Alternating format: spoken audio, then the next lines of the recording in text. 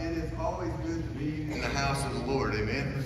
I know that many of you saw the ambulance on campus. Everything is fine. We had a lady that passed out just for a little bit, but when she was loaded onto the ambulance, her vitals were good and her blood pressure, all that stuff was good.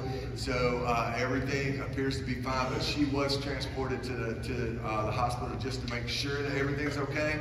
So continue to pray for her. And but as she was loaded onto the ambulance, everything looked good. Now, right now, praise God for an opportunity to give back. This is our regular morning offering. You saw a note on the announcement slide talking about a special building debt reduction offering that we're doing today. That's going to be at the end of the service. This is just our regular offering, and we appreciate all the faithfulness of Chapel Hill Baptist Church, and thank you so much. We claim in the name of Jesus that we're going to be debt free. Amen. We claim that. That's going to happen. Amen. It's going to happen. And it's going to happen as a result of God's people continuing to be faithful like you have been. Thank you so much for your faithfulness. This is our regular offering. Who's going to bless our offering? All right, Terry, bless. Lord, we come to you this time, Father, to thank you for the opportunity we have to come out and worship you. Father, we also thank you for the blessing that we have to give back in tithes and offerings. Pray, Lord, that we would give with a cheerful heart. Pray, Lord, that all these things would be used to further your kingdom. Lord, we just thank you and praise you. It's in Christ's name we pray. Amen.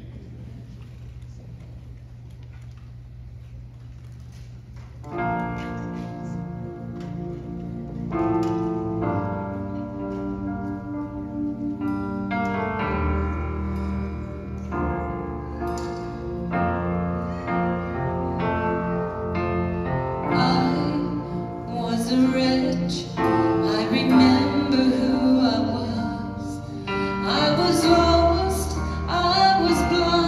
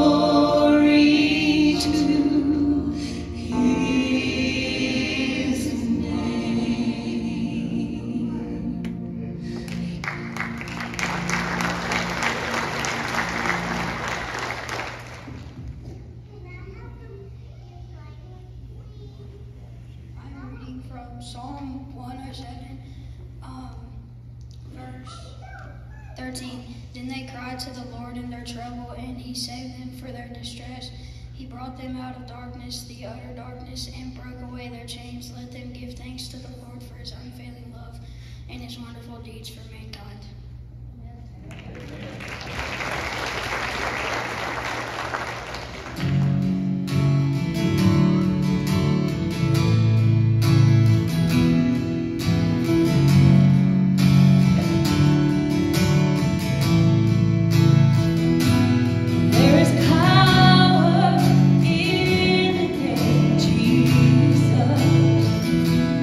There is power in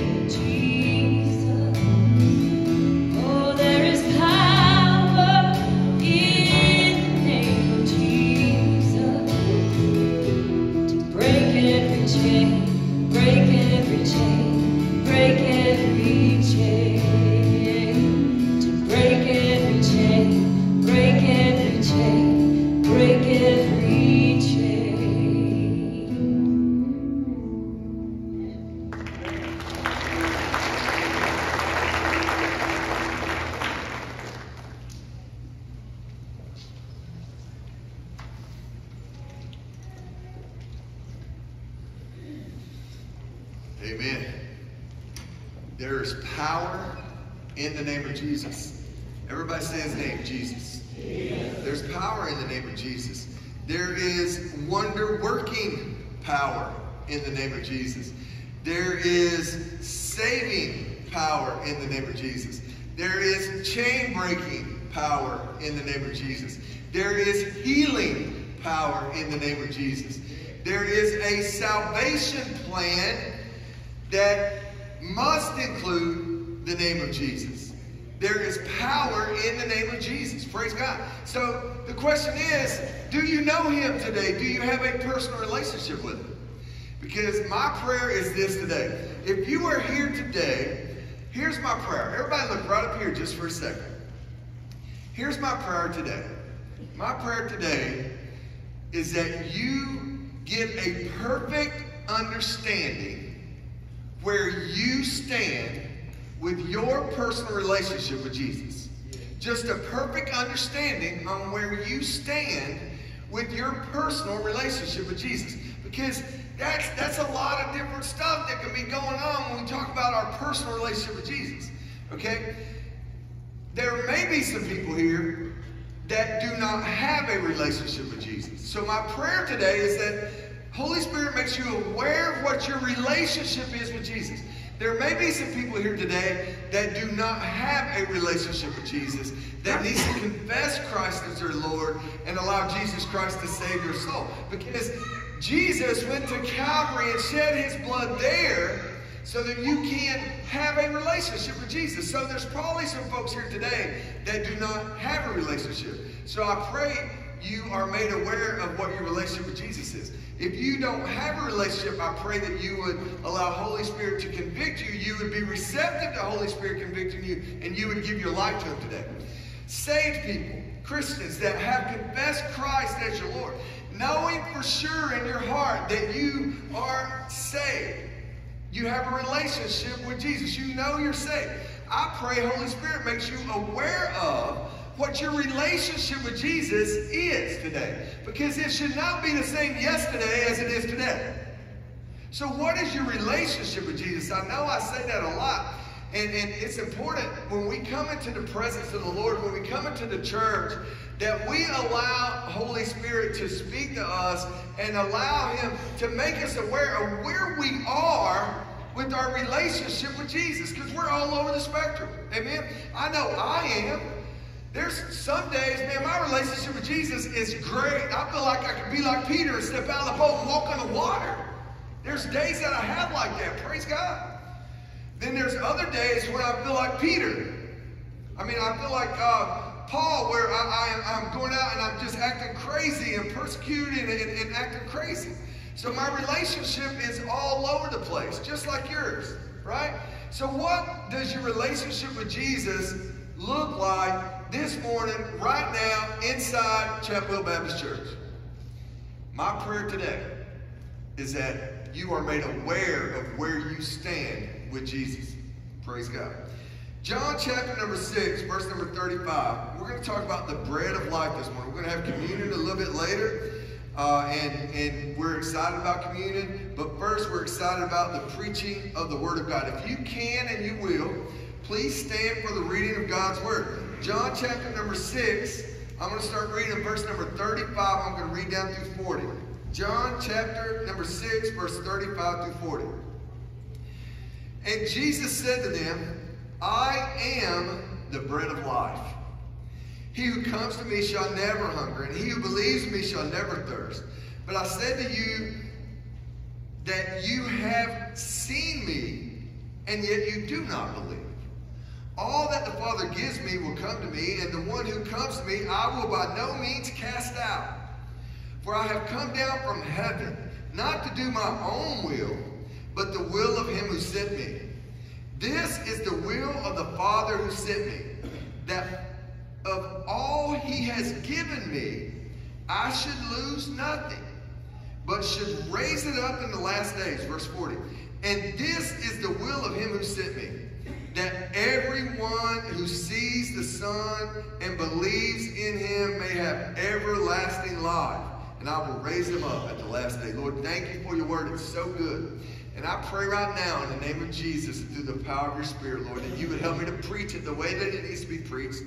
God, I pray that your people that are sitting in your building, those of us that are saved by the blood of Christ, I pray that you would help us to see where we are, Lord. Show us where we are in our relationship with you. Show us what we need to do to make it better. Lord, for those here today that have never asked you into their hearts, I pray that you would make them aware that they're lost without you.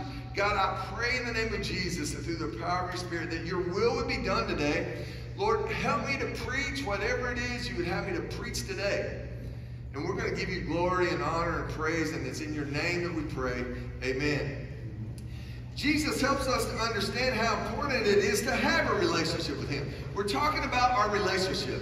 So what he does is he helps us to understand how important our relationship with him is. Verse 35, and Jesus said to them, I am the bread of life. I love this scripture right here because Jesus refers to himself as the bread of life. And really we know that without food, we will perish. Okay? And Jesus compares himself to the bread of life, saying, without me, you will perish. And that's exactly where we are. So what is your relationship with him? He wants you to understand, Jesus wants you to understand how important your relationship with him really is. Because without him, we perish. We know that. So he is the bread of life. He gives us all that we need. Without him, we perish. What will be your response today to Jesus? What will be your response today to Jesus? Not your spouse's response, not your children's response, not your family member's response. What will be your response today to Jesus? He is the bread of life. And we know that without food we perish. And for us, if we don't have a personal relationship with Jesus, we will perish. Now that's sad. It makes me sad, but it's the reality of the gospel. It is the reality of the plan of salvation. We either have a relationship with him or we do not have a relationship with him. He loves you and he wants to have a personal relationship with you. The scripture teaches us the importance of having a relationship. Are there changes that you need to make to your relationship with Jesus? So now let's talk about that. Jesus says, I am the bread of life. He shows us in the scripture how important it is to have that relationship with him. He shows us that. So what changes do you need to make in your relationship with Jesus? Let's just look, just be real honest, right? There's times when I'm not where I need to be with my relationship with Jesus. Yes, I'm a preacher. Praise God that he called me to preach. Yes, I'm a Sunday school teacher. Praise God he called me to teach. But there's times in my life where my relationship with Jesus is not where it needs to be. There's times in your life when your relationship with Jesus is not what it needs to be. And he teaches us here that he's the bread of life. Without him, there's no way that our life can be the way that our life should be. Without Jesus in the middle of all that we do, in the middle of all of our conversations, in the middle of our work, in the middle of everything that we do, our life will not be the life that he wants it to be. And it all boils down to, what is your relationship with Jesus? What does your personal relationship with Jesus look like?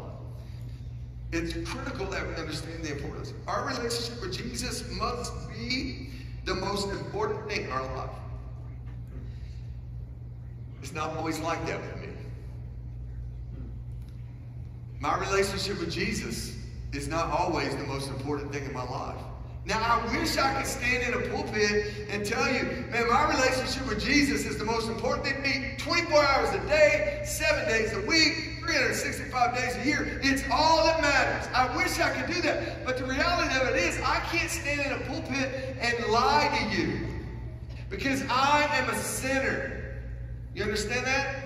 I fall short, and so do you. So we know that our relationship with Jesus is not always the way that it needs to be. But are we willing to own that today? Are you willing to own the fact that you and your relationship with Jesus is not where it needs to be? I own it today, and I tell you that my relationship with Jesus is not always where it needs to be. But it should be the most important thing in my life every single day. Every single day as I get up and I go out into this world, my relationship with Jesus and where I stand with Jesus should be the most important thing in my life. What I do, what I say, where I go, always should be reflecting Jesus. It should always be what Jesus wants me to say and where Jesus wants me to go. It should be the most important thing in our life. If it's not his fault. If our relationship with Jesus is not what it needs to be, it's not because of Jesus changing. Amen? It's because of where I am. It's because of my approach. Because he's the same yesterday, today, and forever. Praise God. So Jesus wants us to understand how important our relationship with him is. And Jesus wants you to understand today, when we have a relationship with him, he satisfies all of our needs. He satisfies all of our needs. If you look at verse 35, and Jesus said to them, I am the bread of life. He who comes to me shall never hunger, and he who believes in me shall never thirst. When I need comfort, Jesus gives me comfort. He satisfies all of my needs. I will never have any need that he will not satisfy. There's times in life where I need comfort. And I have looked for comfort in a lot of different ways and in a lot of different places over my lifetime. Especially before I got saved. And I looked for comfort in a bottle. I looked for comfort in a lot of different places, right? Never found it because my comfort can only be found in Jesus because he satisfies all of my needs. When I need comfort, he gives me comfort. When I need peace, he gives me peace. And look, in today's world that we live in, we all need some peace, amen? All you have to do is wake up and look at the news or look at social media and look at this world and you see all kinds of crazy stuff and all kinds of chaos. And it's like the world is just thriving on chaos, thriving on anything that you can look at. All of a sudden, now people are just thriving on this situation and it's so chaotic, right? That's what our enemy wants us to do. Listen. Satan wants us to get caught up in the chaos. He wants us to get caught up in all that's going on out there. And he will trick us into getting so caught up that we look just like the world. And we're in a state of panic. And we're in a state of chaos. And we don't have any peace. That's not what Jesus wants for us. When we need peace, he gives us peace because he satisfies all of our needs. Where are you in your personal relationship with Jesus today? Do you need some comfort? He'll satisfy you. Do you need some peace? He will give you peace. Do you need courage? Man, we need courage just to walk out the door, amen? We need courage just to get out the door and to go into this world that we live in. When you need courage, he will give you courage. He will give you the courage that I spoke about earlier. He will give you the courage of Peter to step out on the water and walk with him. He will give you the courage of Abraham. He will give you the courage of Abraham to tell Isaac, we're going on a trip. We're going to give a sacrifice. And Isaac's helping to carry the very wood that he is going to be sacrificed on. That is courage. Now, no way Abraham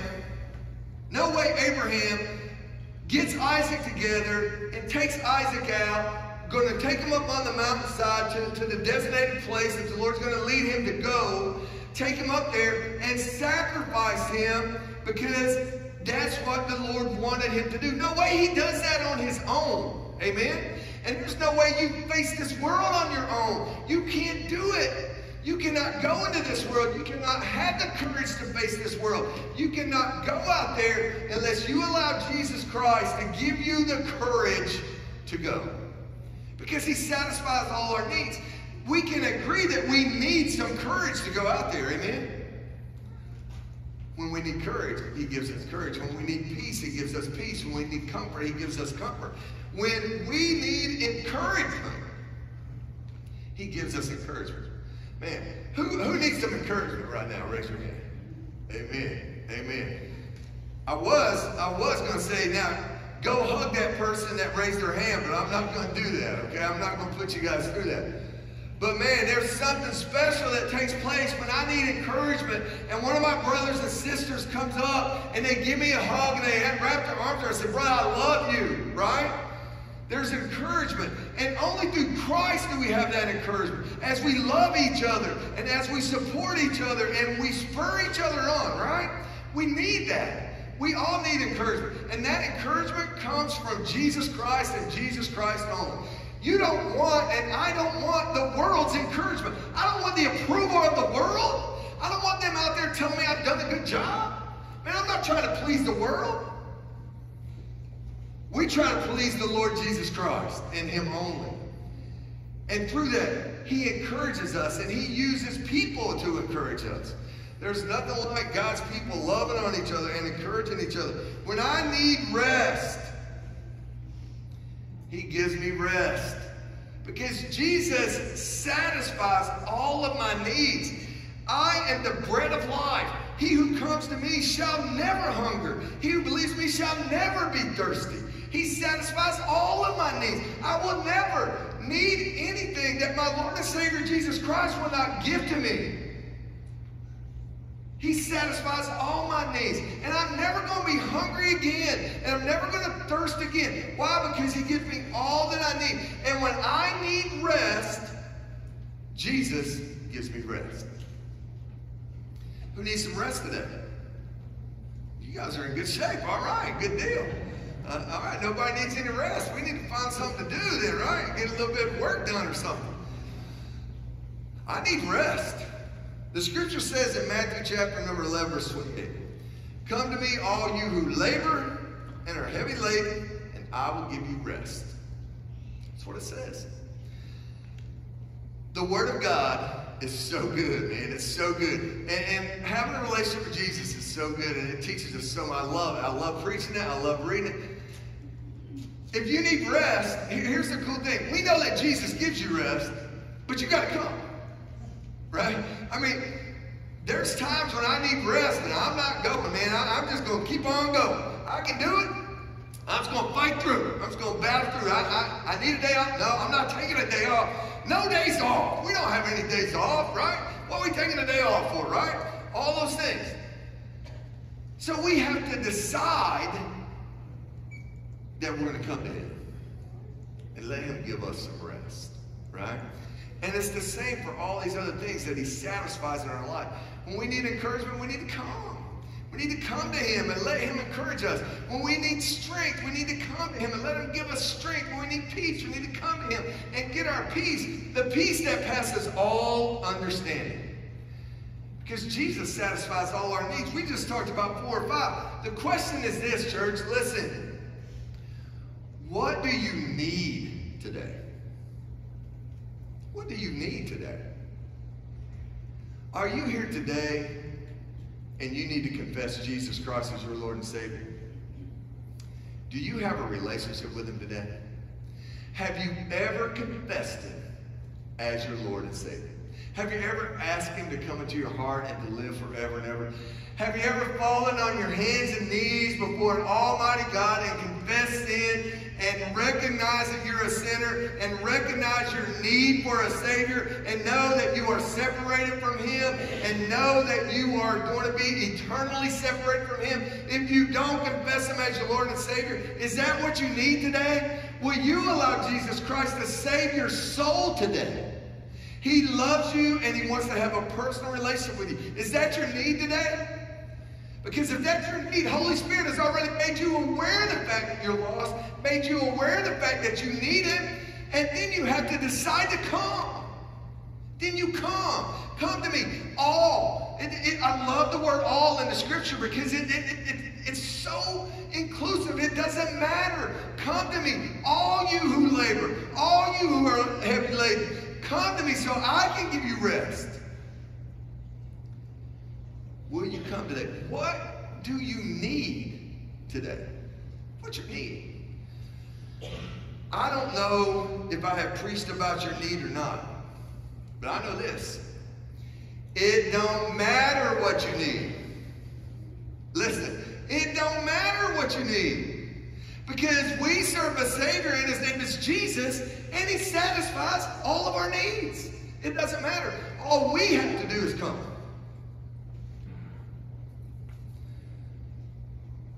And Jesus knows who is a believer and who is not a believer.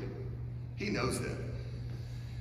Verse number 36, but I say to you that you have seen me and yet you do not believe. What we see here in John is we see the scripture letting people know that, hey, look, I know you have seen me, but I also know that you don't believe.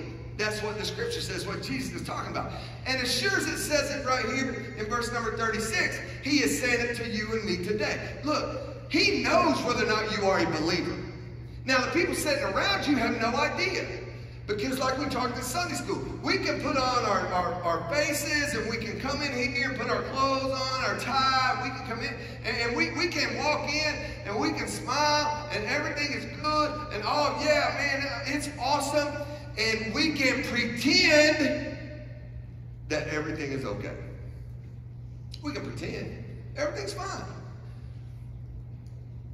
Everybody around me knows that I've been in church for this long, and you know, so I can pretend that everything is okay, but the reality of it is this. My Savior Jesus Christ, he knows whether or not you are a believer. He knows whether or not you are saved or unsaved. So the question is, are you a believer today? Do you have a personal relationship with Jesus? Because he knows. Have you been convicted by Holy Spirit about your relationship with Jesus today? Whatever it is, whether you need to be saved or what your relationship looks like. Are you saved? Jesus knows. Jesus knows. And we can't trick him. I can put on a smile. Can you? Everybody give me a smile. Yeah, look, everything's good. We're smiling. I can put on a smile. My Savior Jesus, he sees right through all that. He sees through that smile. He sees through these Sunday best that I put on. And what he does, he looks right into my heart. And he knows what I need. And he knows if I don't.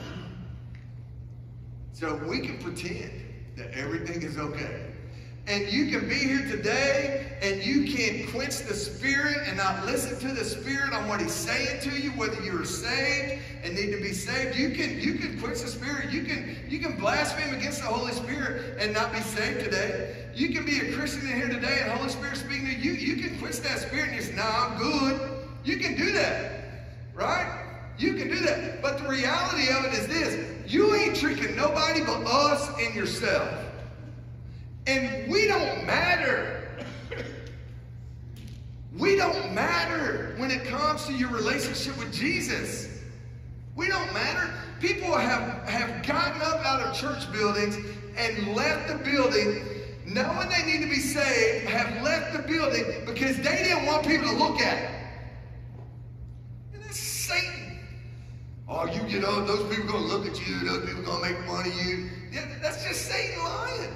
Christians sitting in churches all over this country right now today, needing to make a life change, needing to allow the Lord Jesus to satisfy a need and get up and walk out because they don't want people to look at them. They don't want people to talk about them. And that's lies. That's just lies from Satan because he's a liar and he's the father of all lies. Jesus ain't never going to turn his back on you. You may get up and walk out of here today knowing you're lost, knowing you don't have a relationship with Jesus. You may get up and walk out of here. I pray you don't. I pray that you can't, in the name of Jesus. Get up and walk out of this building if you don't know him today. I pray he won't let you, but he will. I pray that you won't leave without giving your life to him. But you can. You have that option. And if you do, Jesus is not going to turn his back on you. Now, we don't know how much time we got. We know that it is appointed. And all of us have an appointed time. There's going to be a day when all of us pass away. If he don't come back first, there's going to be a day when we all pass away. We don't know when that day is. We know that. Okay? But Jesus is never going to turn his back on you as long as you're on this side of heaven. Amen. He's never going to turn his back on. Verse 37. All that the Father gives me will come to me, and the one who comes to me I will by no means cast out. He's not going to cast anybody out. He's not going to turn his back on anybody. When the world turns their back on you, remember this. Jesus will never turn his back on you. When your friends or so-called friends turn their back on you, you just remember this. Jesus ain't never going to turn his back on you. When your family, I pray they don't, but there's situations in families where sometimes families turn their back on family members. Just remember this. Jesus ain't never going to turn his back on you. What he's going to do is he's going to do exactly like the Word of God says that he's going to do in one of my favorite parables. When the son wanted all that was his. Remember that parable? He wanted all that was his, man. Just give it to me now, Pops. I'm going to go out and I'm going to go and I'm going to party. And he goes and he does all this, the riotous living, right? We talked about all the partying is what he does. He takes on, he goes and he parties. We know he ends up in the pig pen. And then he starts thinking, man, my father's servants probably have it better than I do right now, right? He starts thinking. And then what he does is he comes to his senses. And then he begins to go back to the Father. Such an awesome picture of Jesus will never turn his back on you. It's such an awesome picture because as the son begins to approach where the Father is, what the Father does is he begins to run toward the Son. If you're here today, we're going to give an invitation. If you're here today and you have a need, it doesn't matter what the need is. Maybe we talked about what you need today. Maybe we haven't. But if you're here today and you have a need, I want you to think about the prodigal just for a minute, right? After all that he had done, after all the living that he had been through, he begins to walk home, and as soon as the Father saw him, he runs out to him. And not only does he run out to him, but he runs out to him with arms open wide. He hugs him. He kisses his face. And he says, tonight we are going to have a celebration. My son that was once lost has been found. We're going to fix the fatted calf. We're going to put a ring on his finger. And we're going to celebrate because he has come home. Jesus will satisfy every need that you have today. But you've got to decide to come home. I pray that you will. Jesus is never going to turn his back on you.